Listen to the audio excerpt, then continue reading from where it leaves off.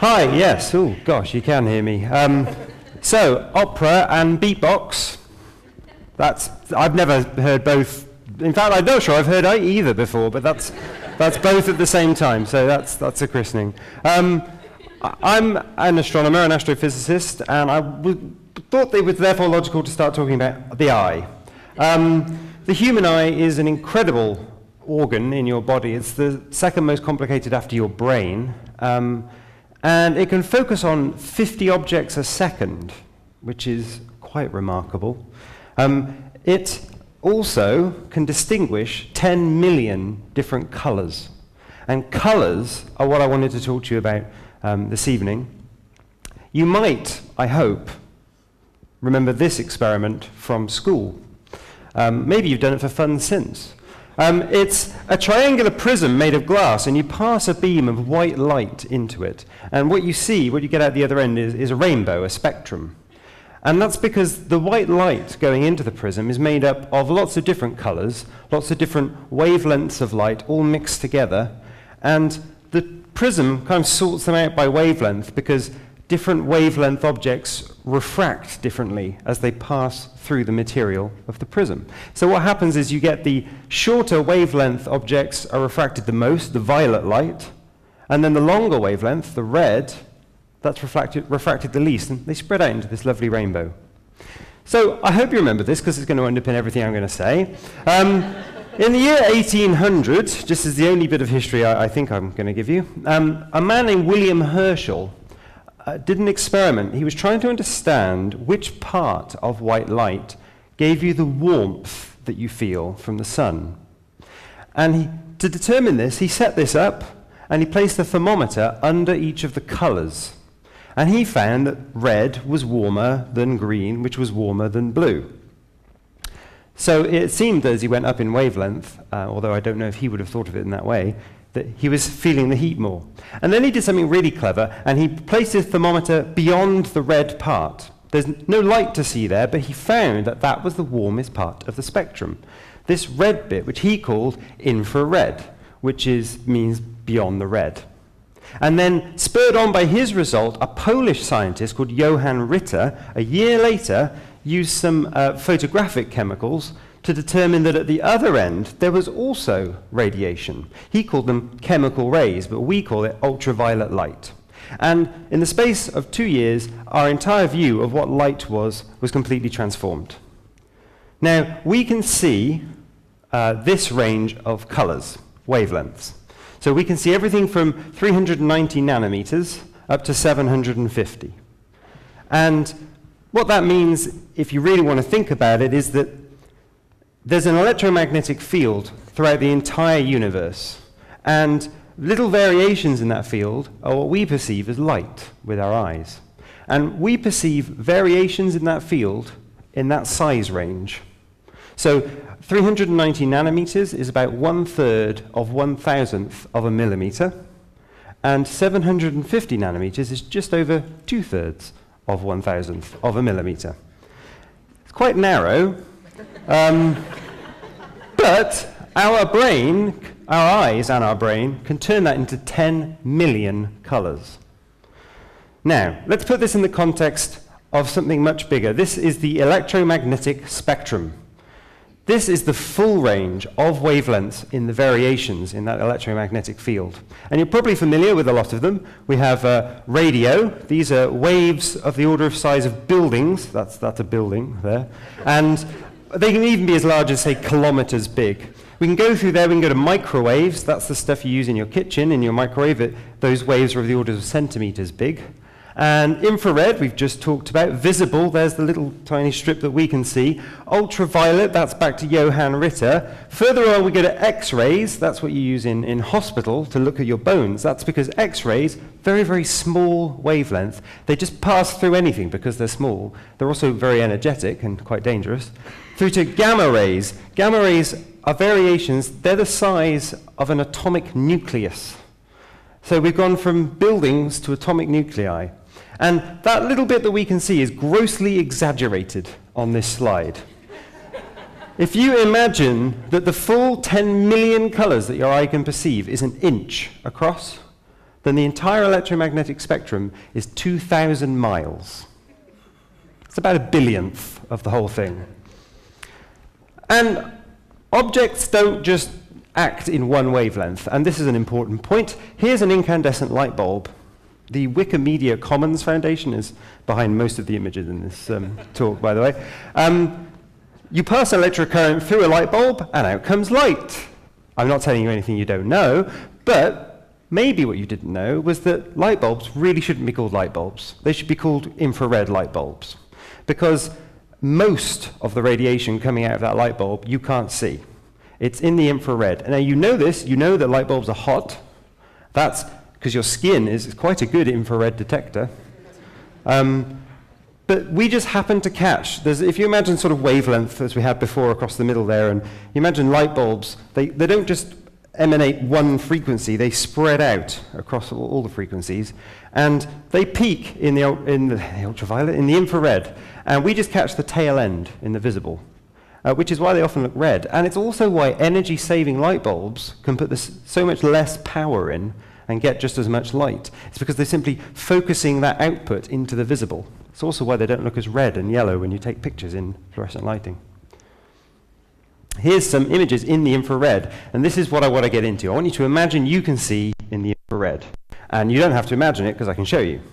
Up in the top there, we've got a light bulb. That's a light bulb in my kitchen. I had a very fun day borrowing a thermal camera. I've shown far too many people these pictures. 230 up there, that's a temperature scale on the side. So that is a halogen lamp in my kitchen, you know, like the little spots you get on the ceiling. And that is at 230 degrees C. So it's giving you quite a lot of infrared radiation, although it looks not dissimilar to how it looks in our optical vision. There's me holding a cup of coffee. I've got my mouth open to show you that the warmest part of that picture is inside my mouth, which is normally the darkest part of a picture, and that's my body temperature, about 38 degrees, maybe I had a fever. We have a kettle there boiling, that's the outside of a kettle, so it's not quite at a boiling temperature, and this is the power brick of my laptop, which isn't far off my body temperature. So going back to efficiency there, and sustainability and energy from earlier talks, if you could see in the infrared, you'd see quite a different world. And you'd see in a different universe, because let's get into the astronomy. This is the Andromeda Galaxy. Now, I'm just going to grab my little laser pointer here to show you a couple of things. Now, I don't know if anyone's seen the Andromeda Galaxy. You can see it with the naked eye. It doesn't look this impressive. This is a very long exposure photograph. And what this is showing you is a galaxy. Now, we live in a galaxy. This is the closest galaxy to us. And Andromeda is very much like the galaxy we live in. It has this central point in the middle, lots of bright stars there. There's lots of things going on. It's a big swirling disk, okay? And these dark lanes that you can see here, these dark patches, those are dust lanes in the galaxy, and you must have seen these images of big spiral galaxies. Well, this is a big spiral galaxy. We're just seeing it slightly from the side. 2.5 million light years away, 200,000 light years across, contains about 200 billion stars, just like our galaxy, and the billions and billions of other galaxies. I say that just because this is an astronomy talk, and I feel I have to point out how small everyone is. But if we look at this in infrared, if we go to the Spitzer Space Telescope image of exactly the same thing, we see something quite different.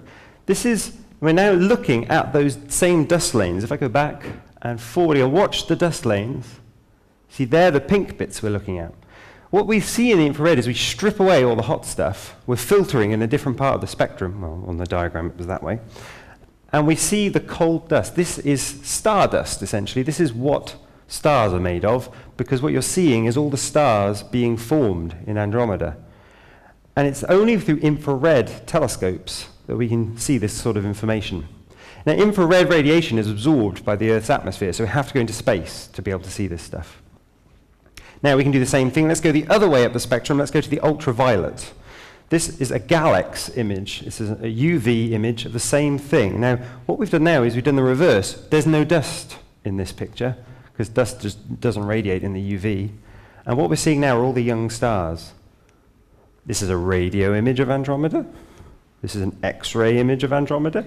Now, this one's quite different, because if you could see in the X-rays, if you were an X-ray alien, then you wouldn't call this a spiral galaxy at all. You'd call it a cluster of X-ray blobs. I'm not sure you'd be that interested in it. Maybe you would. It'd probably be very bright. But the point is that we get this multi-wavelength view of objects. And this is modern astronomy. This is astrophysics. This is how we understand what's going on. Here's a much more familiar object. This is the sun. Now, this is a video. You can see the number ticking up. This is the last month of the sun in photographs, and the date and the time are there. Oop, there's a sunspot. You can see the sun in the visible isn't actually tremendously interesting. There's some sunspots occasionally. There's another one coming around. And you can see the sun rotates about once a month, and we watch that from satellites, space probes in space. Of course they are, they're space probes. But much more interesting is to go and look at the sun in the ultraviolet part of the spectrum. Here, same data, but now seen, this one here is near ultraviolet, and this one is the much more extreme ultraviolet, they call it. And the colors are arbitrary, they've just been colored in because it's meaningless, right? So this, though, just look at how dynamic the sun is. It looks so quiet to the visible eye, but when you look at it in the ultraviolet, you get this incredible different view of a much more dynamic and active sun. And this is the radiation that can cause skin cancer. This is the stuff that the ozone layer blocks out. So again, we have to go into space. Of course, the ozone layer doesn't block it out so well in some parts of the world. But the sun, a proper multi-wavelength object, just like everything else. Here's a cool one, and you'll like this because this is hot off the press. This was shown yesterday at the National Astronomy meeting in Glasgow, so I shoehorned it in. This is the Rosette Nebula. A very lovely, serene object, a big, round, red nebula, which is why it's called the Rosette, perhaps obviously. But there's a new satellite up in space, and it's called the Herschel Space Telescope. That's named for the same William Herschel that discovered infrared. And this thing it's incredible. It takes images in the far infrared to equal the quality of the images we see in optical in many cases. And this is one of those cases. So this is an overlay of Herschel data. So you're now seeing the stardust again. And if I progress a little further and zoom in, there we go, you can see this. It looks like an oil painting to me. These blobs here, these are new solar systems being formed inside the Rosette Nebula. These are protostars and accretion disks around protostars, and soon there'll be planets and all sorts of things. It's only by looking in these other wavelengths we can understand how Earth came to be and how our universe is the way that it is. And I'm just going to flip out of my presentation briefly into this thing. Oh, hello, I just went back in, didn't I? There it is. This is something called Chroma Scope. This is a tool, free tool, Google it. You can use this to look at the sky in multi-wavelengths. And here's visible. Now, what we're seeing is a projection of the whole sky. And what I want you to imagine is that Andromeda Galaxy picture from earlier, that big swirling spiral galaxy. Now, if you remember, we live inside a big swirling spiral galaxy.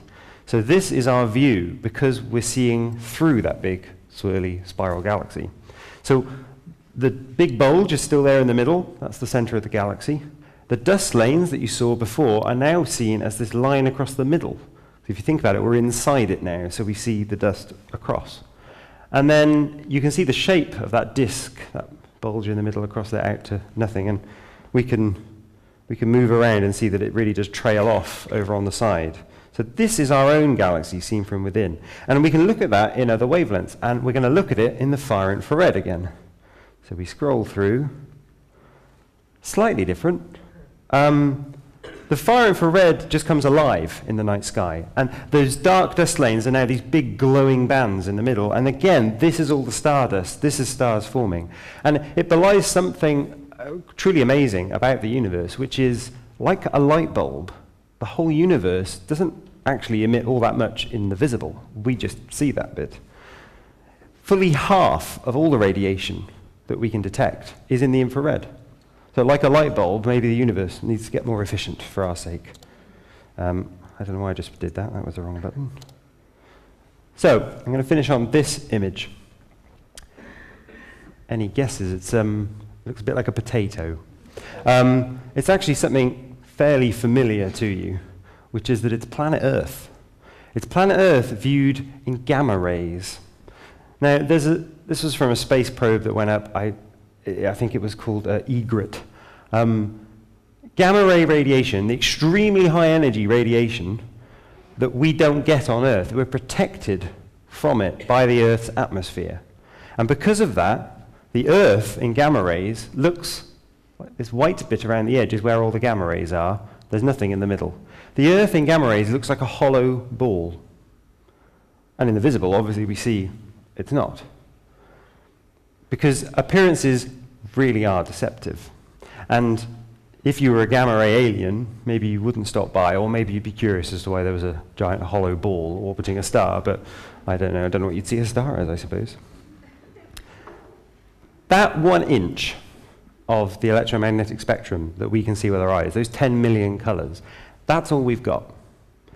I don't see any way we're going to be able to expand our eyes with surgery or something out into seeing other wavelengths, but science and technology enable us to peer into this hidden world that's all around us. If you could see in the radio and other wavelengths, then you would see something quite different to what you see in the visible. For a start, if you could see in the radio, you'd see Wi-Fi bouncing off all the walls, and the sky would be filled with these bizarre radio rainbows all the time, and the night sky would look fantastic in the radio. I won't show you. I get carried away.